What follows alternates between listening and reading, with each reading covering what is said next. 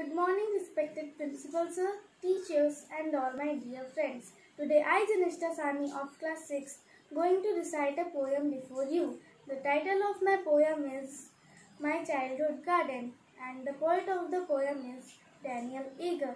My childhood garden, lush and green, it was so happy and it made me scream.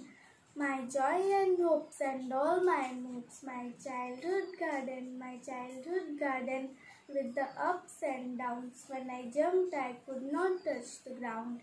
My childhood garden, flying high up in the sky. My childhood garden, now in the past I know that it can never last. Now as I get taller, it is different from when I was smaller. My childhood garden, thank you.